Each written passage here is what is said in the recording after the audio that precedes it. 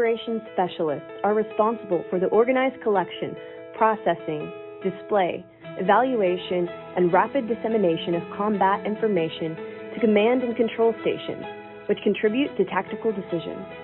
They maintain combat information center displays of strategic and tactical information, including various plotting boards and tables depicting position and movement of submarines, ships, and aircraft relevant to the tactical picture. At OSA School in Great Lakes, Illinois, students receive hands-on training in radar systems, identification friend or foe equipment, HV, VHF, and UHF radios, tactical data link systems and displays, and computerized consoles that allow them interface with the Aegis combat system.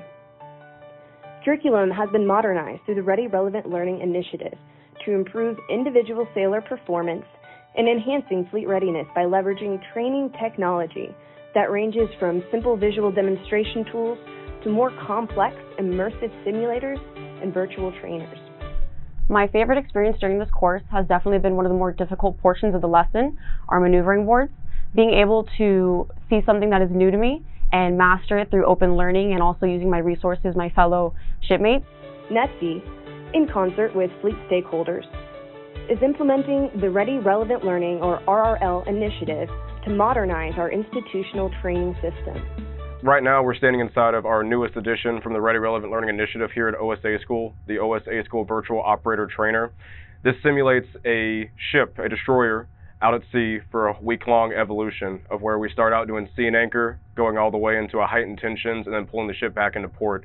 And it simulates all the different watch stations that I could expect the OSA School student as they get to their first ship to perform. Everything from a radar operator to a surface detector tracker, all the way to a lookout to internal external communications. Those different watch stations are practiced and perfected while they're here inside of this lab.